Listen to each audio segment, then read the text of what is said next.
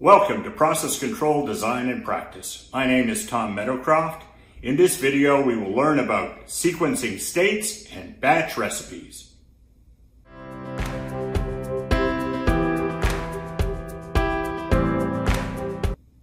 We've spent most of the previous videos talking about continuous processes, continuous feedback controls, and continuous degrees of freedom, but many of the processes in the process industries are batch processes. Processes where the material changes in time in one unit rather than in space as it moves from unit to unit in a continuous process. A batch moves through a sequence of states. To control a batch, we need to focus on describing sequences, algorithms, and procedures, on sequential logic. Let's start looking at sequences by looking at a recipe, how to boil an egg. To boil an egg, we must put the eggs in a cooking pot, cover with water, heat to boiling, turn off the heat and let sit for 12 minutes, then transfer the eggs to ice water until they are cool to the touch. To describe this in sequential logic, we need to break this down into three elements. Actions, which are things we do, transitions, which are conditions we wait for until they're true, and decisions, where we make a choice between two or more mutually exclusive options. Back to egg boiling. We can take our recipe and break it up into a series of actions, each starting with a verb, broken up by transitions where we either are waiting for the action to complete or for some other trigger to be true. So we put the eggs in the pot, then turn on the water. The first transition is simply waiting for the action to complete, but the second one is waiting for the thermodynamic state to change, waiting for a level to reach a threshold. Once we start heating, the next threshold is waiting for a temperature. And then we're waiting for time to pass. Then we cool and wait for 2 minutes, at which point we have a decision. If the eggs are cool, proceed. Otherwise, go back for more cooling. In breaking down this egg recipe, we see most of what we need to describe sequential logic, whether in a procedure or in an algorithm executed by a computer. As a communication and design aid, we're going to learn to visually describe sequential logic in flowchart form as a sequential function chart. Actions will go into rectangles. Everything in one rectangle is executed simultaneously. We'll connect the action rectangles with lines and arrows, and after every action block there must be a transition, indicated by a horizontal line, where we'll write the logical expression which must be true to proceed. So we continue to execute the actions in the action block until the transition that follows it becomes true. Let's see how our egg recipe looks as a sequential function chart.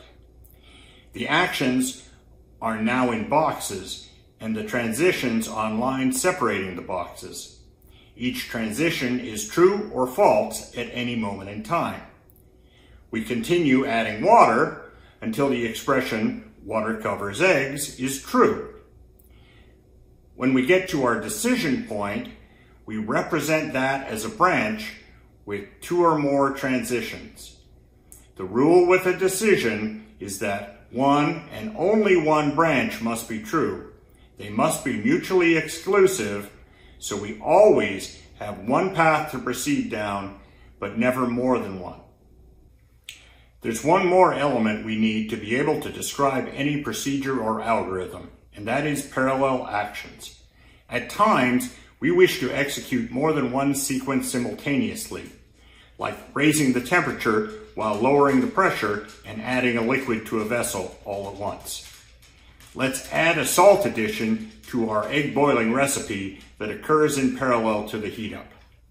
A double horizontal line indicates the beginning and end of parallel sequences. At the end of the parallel sequences, they must come together at another double line, and all of the final transitions in the parallel branches must be true before the sequence can proceed. So water boiling and salt addition complete both need to be true in this case. Let's return to an example from the states chapter. A plus B reacts to C when heated. We boil or strip off the unreacted A and B under vacuum, then discharge the purified C. The unreacted A and B condensate stripped off into the receiver is added to the next batch. If we write out the recipe, it looks like this. We're going to write a sequential function chart for this recipe, but for actions, I'm going to limit us to the elements of this list. Charge A, which charges A to the reactor, charge B, charge receiver, which empties the receiver into the reactor, reactor temperature, which controls the temperature, reactor pressure, same, weight, sample, and discharge. In each case, the target parameter is the quantity we want achieved.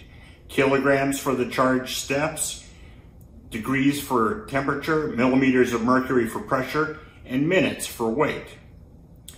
Each of this limited vocabulary of actions is actually a sequence of actions that we're going to call a phase. So charge A represents a sequence that charges a target amount of raw material A to the reaction. And Rxpress gives a new target pressure to the reactor's pressure sequence, which executes steps to reach that new pressure. We'll learn how to write these phase sequences in a later lecture, but for now, just assume they exist. Pause here and try to write the SFC for this recipe yourself.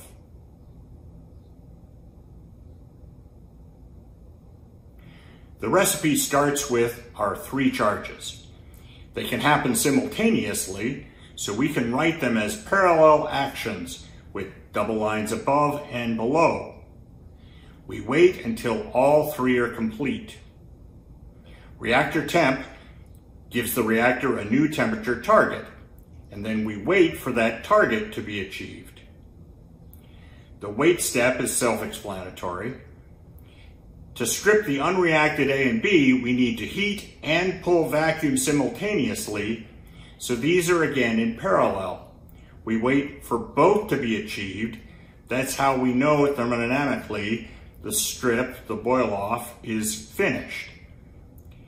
Then we break back to atmospheric pressure and sample. At this point, we have a decision. So the batch branches to 2 mutually exclusive transitions based on the sample lab results. The bad sample path leads back up to where we stripped to repeat that step.